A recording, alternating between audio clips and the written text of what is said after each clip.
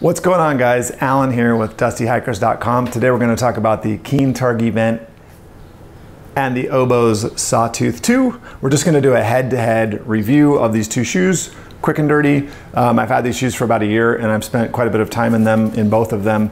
And so if you're undecided between the Oboz Sawtooth II or the Keen Targhee Vent, this is definitely a video that you want to check out. Spend the next couple minutes with me to make your decision on which one is best for you. Okay, so the first question would be, how much money do you have? If you're like me, money is a barrier. And so you might be looking at these and wondering, you know, which one's less expensive. So the Oboz, this version right here that I have, which is the non-Gore-Tex version, these come in at like $115 on REI.com right now, which I think is a steal. I'm not quite sure why they're so low. I think I purchased these a year ago for more than that. And the Keen Targhee Vent are like $155, so they're $40 more on REI.com. I have links in the description so you can go check out the current pricing whenever you watch this video.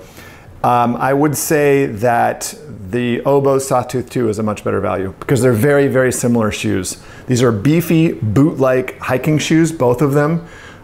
So they don't have rock plates or anything like that. They're just big, beefy, lots of support, lots of cushioning and padding.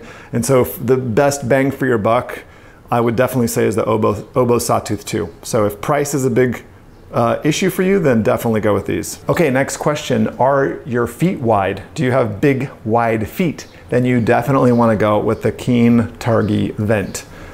These things are massive. They have a huge toe box. And so if you have wide feet, you probably wouldn't even need to get these in the wide, honestly, unless you're going to use really, really big socks. The Oboz are also quite, you know, generous, but they're much more snug on my foot, and I have kind of like just a normal foot. So these are a little bit narrower than the Keen Targhee Vents. Okay, next question. How heavy is your backpack? If you have a very heavy backpack, then I would say maybe the Keen Targhee Vents would be better, but now actually, you know what? I'm gonna go with the Oboz Sawtooth II. I'm gonna go with these because I love these shoes way more than the Keen Targhee Vent. So I think on this one, it's really just a toss up. Whichever one is most comfortable for you. I found that the Oboz Sawtooth II to be way more comfortable than the Keen Targhee Vent.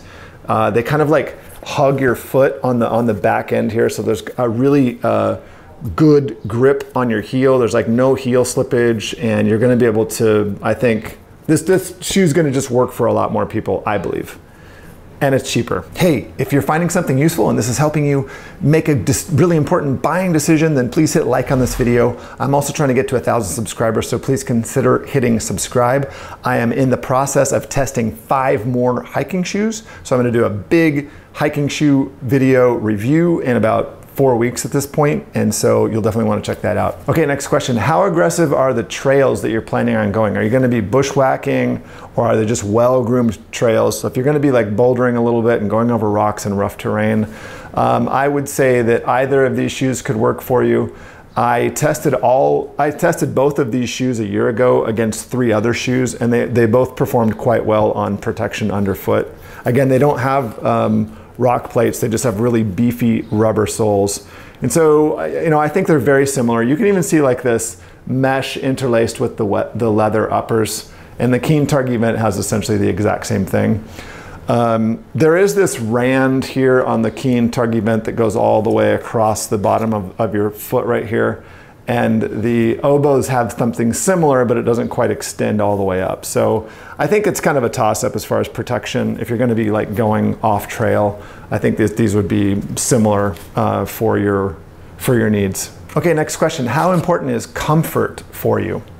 If comfort's very important, like it is for me at 51, you definitely want to go with the Oboz Sawtooth II. I found these shoes to be way more comfortable than the Keen Targhee Vent.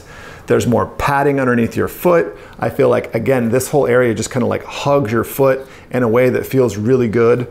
I like this kind of like hard, thick leather heel like a heel pouch back here. I think that works really well, and you can lace these up very nice and get a really, really good fit for your foot. The Keen Targhee Vent, on the other hand, are just going to be a little bit sloppier, and I didn't feel that there was as much padding underfoot in these.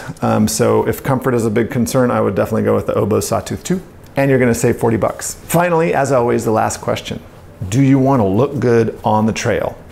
When I first got these, I thought they looked like some kind of like moon boot kind of thing, and I was not into it. But the more I wore them and got some miles in them, I really, really started to love them. And I think they do look cool. It's a very, you know, like the Keen. So Keen has this like toe cap and all of this. You can spot Keens like a mile away. Like as soon as you see that, you know, oh, those are Keens, right? With the toe cap and just the way that they're built, kind of clunky, like something Homer Simpson would wear to the church potluck. These shoes, on the other hand, are not quite as clunky. They are big and beefy. There's a lot of padding, but they feel a little more svelte on your feet. So you're going to be, I think, just a little bit more nimble in these than you would in the Keen Targhee Vent. Okay, that's the end of the video. I will see you guys in the next one.